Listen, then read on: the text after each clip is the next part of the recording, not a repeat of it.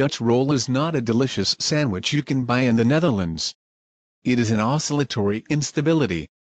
Let me explain. Imagine an aircraft moving in the same direction as me. Dutch roll is a combination of yawing and rolling motions. When the aircraft yaws, it will develop into a roll. Allow me to explain the cause of Dutch roll.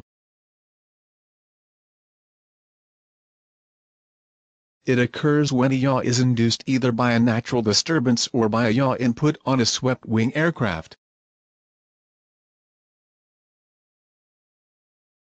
The left wing will travel faster and becomes more straight to the relative airflow, creating more lift.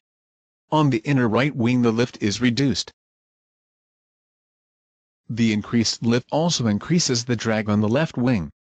The result is a yaw in the opposite direction followed by another Dutch roll.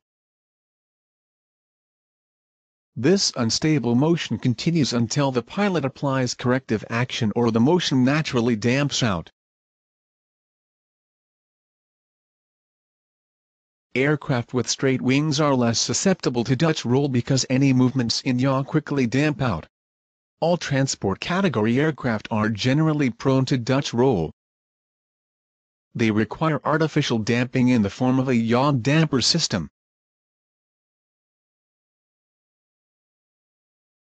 To sum it up, Dutch roll is initiated by a yaw, followed by a roll.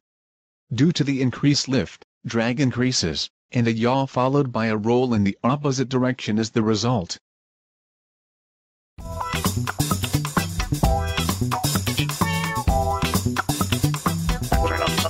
Turn up.